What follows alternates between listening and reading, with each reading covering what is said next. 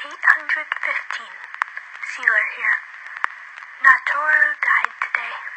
His ventilator malfunctioned inside his apartment. The smoke got to him.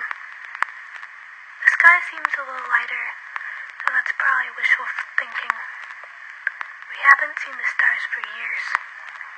A thick wall of smoke has covered this earth since before I was born. That's why we use ventilators outside all the time now, but it won't be long before the ventilators stop working, too.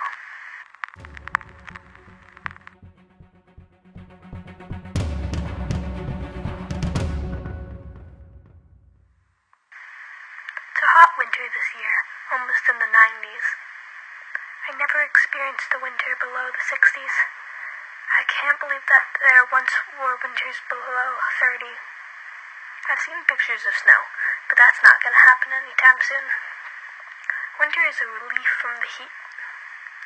Less people die. Even in our buildings, we get cooked to a crisp. In winter, it's dangerous, though. Summer, the heat will kill you quickly. In winter, it'll be the air. No one can go outside anymore. I've never been outside of this building complex myself.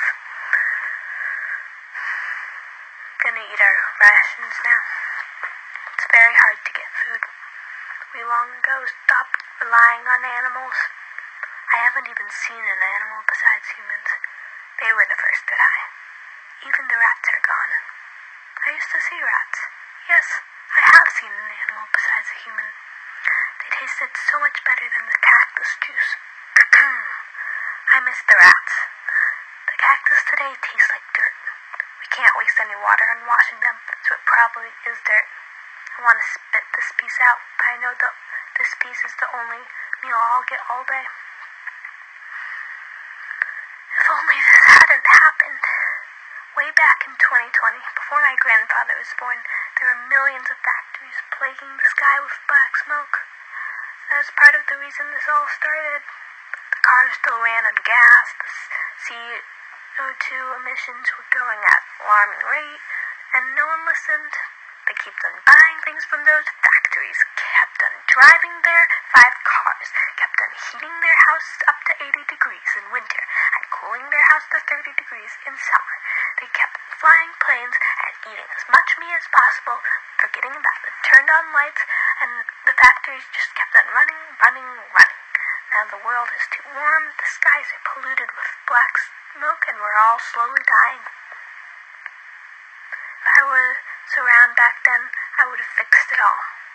I would have spoken against the factories and the people that work there. I would have ridden more trains and buses, carpooled more, driven an electric car, or even walked and biked. I would have made laws to protect the national parks. I would have eaten less meat. I wouldn't have flown on planes except on emergencies. I would have turned the lights off when I didn't need them, and maybe even when I did need them. I would have conserved water. I would have done all these things, but it's too late now. This smoke is here to stay. Day 815, logging off. When it's 814 tomorrow, I hope I won't be as depressed. These are the days left until even our ventilators won't dilute the smoke. I have 815 days to live, and it's not even really living anymore.